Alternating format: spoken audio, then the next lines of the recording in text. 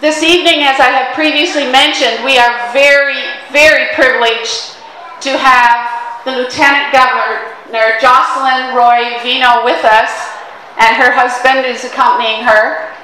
And she is going to bring just a few remarks for this occasion.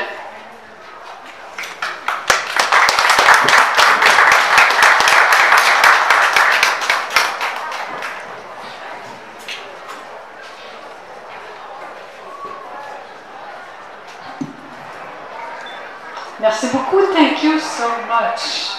What a pleasure to be here with you tonight. And Elise, your word fell grave. Your worship, Mayor Darren Foster, members of the Village Council, special guests, residents of Hartland, Somerville, and the Greater St. John River Valley, friends, chers amis, good evening. As your Lieutenant Governor, as a proud New Brunswicker, and as an engineer, I'm so proud to be standing right here tonight to celebrate with you the 100 years of this village and the 117 years of this amazing structure, which means so much to so many. On New Brunswick Day weekend, is there a greater symbol of what it means to be a New Brunswicker? It represents this place just as much as the river it spans. It is as New Brunswick as Carleton County potatoes, fiddleheads, and even snowbanks in winter, but we don't want to talk about that today. An old proverb says, to be a true leader, you must be a bridge. This bridge is a leader, the longest in the world. But the village of Hartland is too, like the heart of this province.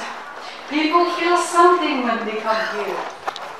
Friendship, warmth, a sense of belonging. This bridge is a symbol. It is an engineering wonder. It connects us.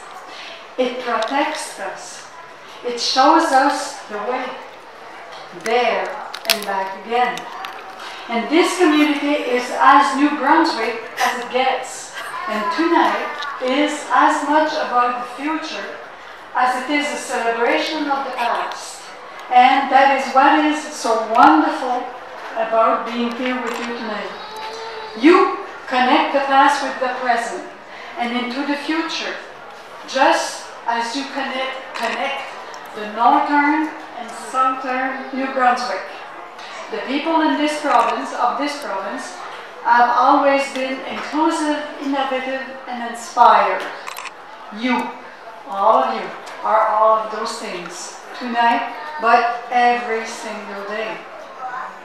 I thank you on behalf of my husband, Vinneau, and myself, but also on behalf of every New Brunswicker who feels something for this bridge and for this community. Merci beaucoup, félicitations, congratulations, 100 years never looked so good. Thank you.